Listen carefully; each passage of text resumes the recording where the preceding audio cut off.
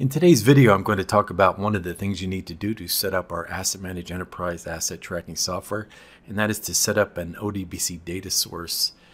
In this instance, we're going to connect to a Amazon RDS, which I believe stands for Remote Data Services, and we've created a couple of example databases, SQL Server Express Edition database instances to test our software against.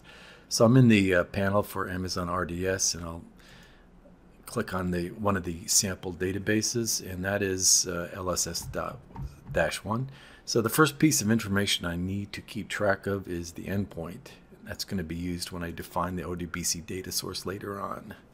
So I'm going to copy that, and what I can do is just open up an instance of Microsoft Notepad and store and save the information there, which I'll do right now. Just copy and paste. So I've got that. Now to show you what's in this database right now, I'm going to connect to the database instance, type in my login name and password, connect. And so I've created one database, Asset Managed Ent. That's the database schema that's used for our Asset Managed tracking software. And you can see here the tables, assets, attachments, categories, etc. And so I created this by restoring from a backup. That's a subject for another video. Okay, so now let's get started in creating the ODBC data source. So down at the lower left here, I'm going to type in ODBC, Windows search bar, and I've got an application, ODBC data sources 32-bit. I'll run that.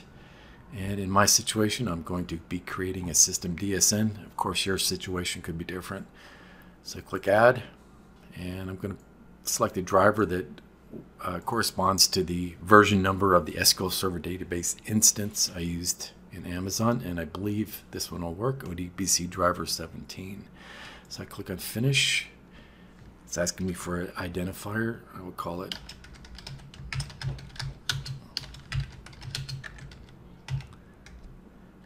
Asset Managed Amazon DNS. Now, here I need the endpoint for the database instance. I'm going to copy this to the clipboard, paste it into the server field, click Next.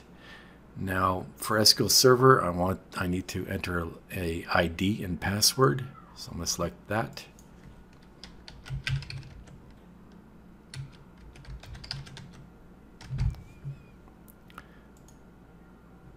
Now the default database,